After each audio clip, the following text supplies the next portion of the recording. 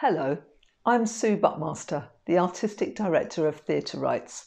Hello, I'm Tessa Bide. I'm a theatre maker and Artistic Director of Tessa Bide Productions. Hello, I'm Emma Brierley. I'm the Creative Director of Temporary Commons, co-founder of Swallow the Sea Caravan Theatre and a collaborator with Golden Hour Productions. My name is Charlotte Allen. I make theatre with Ipdip Theatre. I'm EmmaClaire. I've been working with Charlotte Allen and Ipdip Theatre for about 8 years.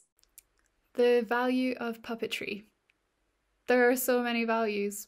Puppetry is transporting. It is made by us, moved by us, but somehow becomes more than us. They can comfort or challenge, but ultimately they serve as a channel for connection between us.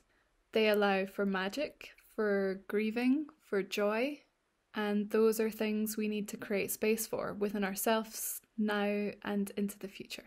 Puppetry, for me, allows us to explore the poetics of what we're going through. But instead of it being poetry through words, it's poetry through motion and through physical performance. The thing about puppets is they can become anything. They're quite dreamlike. They break the rules of reality. And in a year like we've had, I think puppetry has provided us with a great deal of imaginative possibilities on how we can reflect on our world. For me, puppets are a really valuable tool. They hold the imagination, so they can be a really beautiful vehicle for abstraction and story and feelings and emotions and all kinds of things. You know, they can take all these complicated human things into themselves and help that be transported to another human.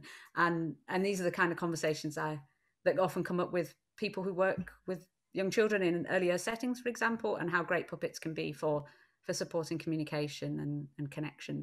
I think there's something beautifully instinctive to give something life, to talk to someone else and to share feelings with. And it's really important right now, as we all need some soft ways of feeling things in a time that's been really hard. We need connection, and we need those subtle, reassuring little interactions with other humans in our vicinity to live. Water, sunlight, food, puppetry. Puppetry is an intergenerational, interculture art form that can bring together people of all ages and backgrounds through the simple joy and magic of it. I think that's what we're all missing right now, a bit of joy, magic and a feeling of community. Watching some of the shows at the Manipulate Festival really reminded me of that, and I think that's why the Puppet Animation Festival is coming at a really great time.